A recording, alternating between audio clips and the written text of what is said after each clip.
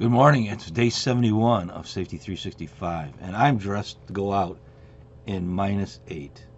I'm triple layer with a balaclava, got a hoodie, my hat, 3 layers of clothing for my arms. My pants have insulated leggings and 2 pairs of socks. You want to wear plenty of layers. Triple layers is the best because it'll keep you warm. The inner layer is going to wick out the wet moisture if you sweat, because you can actually get hot while you're in this cold weather. The middle layer will keep you warm, and the outside breaks the wind and doesn't let the rain in. You want to have this because this is important when you're out there and you want to be warm. You can buy hand warmers also. So let's be safe out there and stay warm.